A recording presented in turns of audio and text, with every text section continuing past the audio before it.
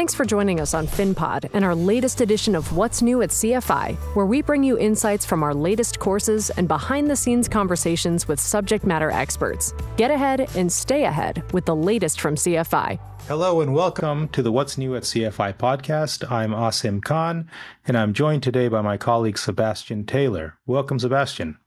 Thanks for having me. Always great. So you've recently published a course entitled AI for Formulas in Excel. And I was wondering, what was the motivation behind this? Were we getting requests from our users on how they might integrate artificial intelligence into their work? I think there's a couple of reasons, really. One is, as you just said, the demand for the course. But I suppose the other side of it is, well, why is there the demand for that? And I guess when you think about the tools and techniques that analysts can use in their day-to-day job, there's various different tools that people can use to make themselves more efficient and more productive. But by far and away, the tool that has the most potential to do that is all of these AI tools. ChatGPT being the most obvious one and most well-known of those. But there's plenty of other tools out there that can either operate with a language interface like that, or there's AI tools that can actually do tasks for you. So that brings up an excellent transition point, because you went through some worked examples using both ChatGPT and Gemini. Mm-hmm. And we had a bit of a comparison between the two and what they can do and the types of results that they crank out. Could you walk us through just a couple of examples on what you had the AI do in this course? Yeah, of course. One of my favorite examples is trying to break down complex formulas. So the number of times you open up someone else's model in Excel and you dive into a couple of formulas, and maybe they haven't followed best practice per se or broken down formulas in a simple way. And so you're left looking at a formula that's 4 or 5 lines long, and you really have no idea what this thing does. And sure, you could sit there for an hour and try and break it down and work out where the inputs come from and what exactly this formula is doing. Or you could just give it to one of these AI models and ask it, what is this formula doing? And it will give you a pretty good answer right off the bat. And at least it will give you enough information to point you in the right direction and save you probably half of that time. Right. Now, I think there's, you're absolutely correct. There's this knee-jerk, almost default response to writing a formula to a problem you don't totally fully understand. And that's to use if statements, like these huge nested if statements, mm-hmm. right? And we talk about this, and our colleague Duncan talks about it in some of his courses, where you should think of using perhaps max and min functions rather than these long if statements. Mm-hmm. Could you describe a problem to the AI and have it kick out the most efficient formula that you should be using? Yeah, exactly. So that's probably the next step in that journey of what does this if statement do? The next thing you could ask is, well, is there a more efficient way I could write this formula? And so, you mentioned min and max there. Definitely a solution depending on what you're trying to do with the if statement. Another common one is switch, which we can use if you've got multiple different conditions that you want to work with.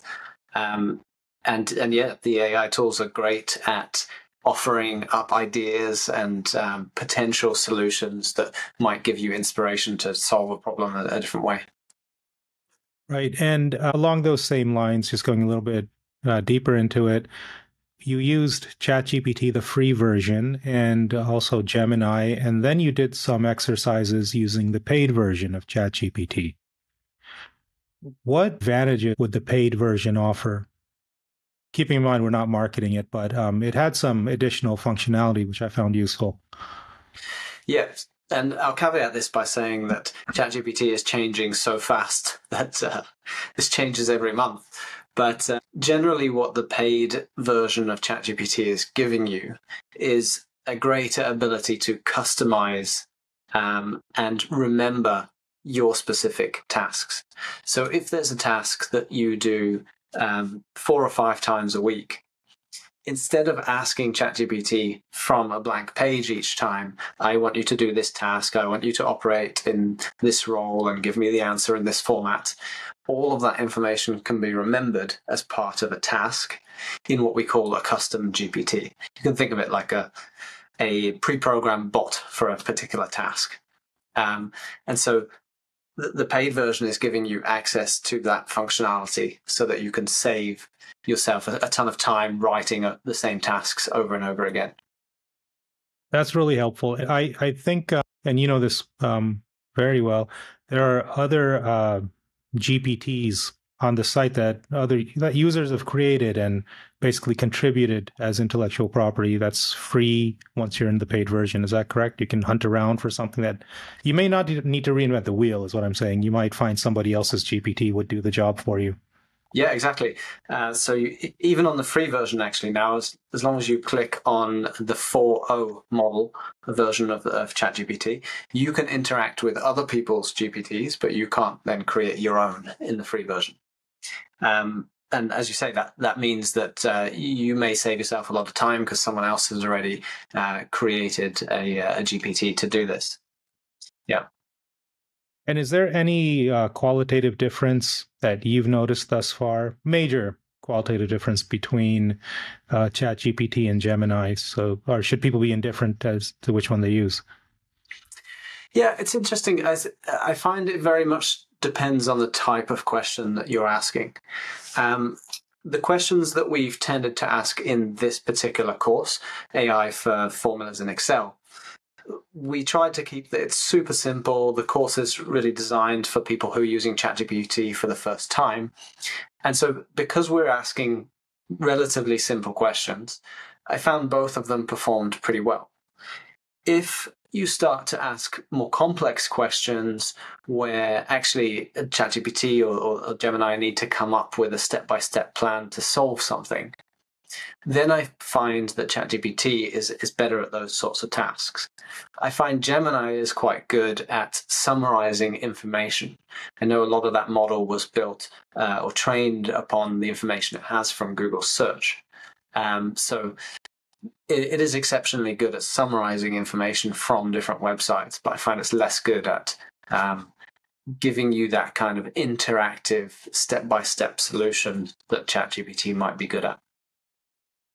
Okay, fair enough. And you had spoken of certain best practices in querying these various AI engines. Could you tell us what those are? Yeah, of course. I think the first one I would say is be as specific as possible. And this is a big lesson that you learn as you start to work with these AI tools is they will, it's a computer at the end of the day, and it's trying its best to give you what you asked for. And therefore, if you ask bad questions, you will get bad answers. And so you realize the value of asking for exactly what you want and saying exactly what you mean.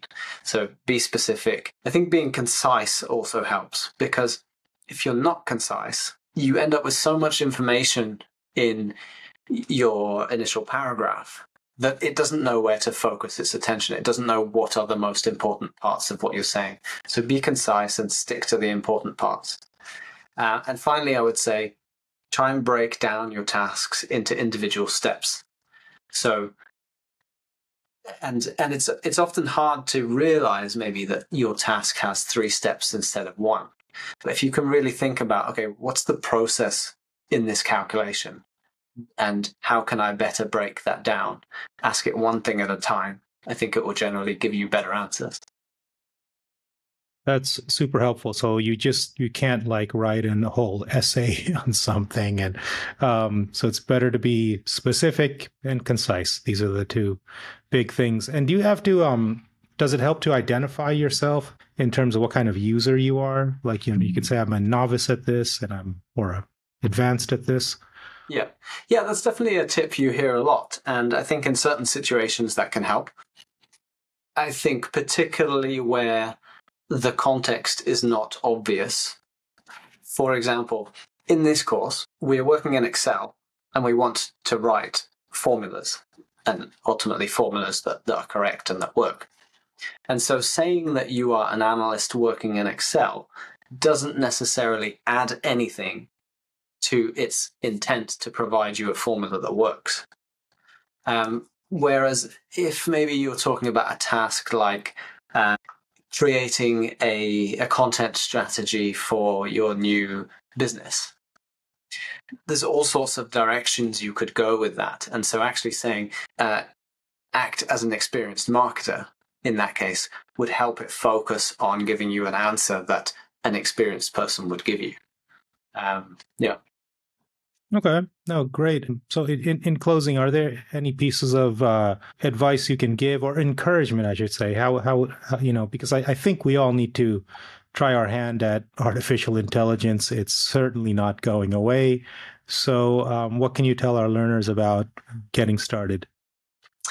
I would say just get stuck in. Just start using some of these tools. There will be tasks that you find that they're exceptionally good at, and there will be tasks that you find that they're useless at. And you'll have some moments of frustration where they really won't give you the answer that you want, even though it seems so simple to you. But the more you practice like that, the more you'll get a feel for what they're good at and what they're not. And you'll start to understand where you can use them to save yourself time. And I suppose by the same token, you'll become better at prompting the AI. Yeah? Yeah. Okay, great. So I encourage everyone to check out this course, AI for Formulas in Excel. Sebastian, thank you so much for your time, and we look forward to seeing you again. Thanks for having me. Thanks for joining us today. We hope you enjoyed the conversation. FinPod is brought to you by Corporate Finance Institute, the #1 rated online provider of finance and banking training, certifications, and productivity tools.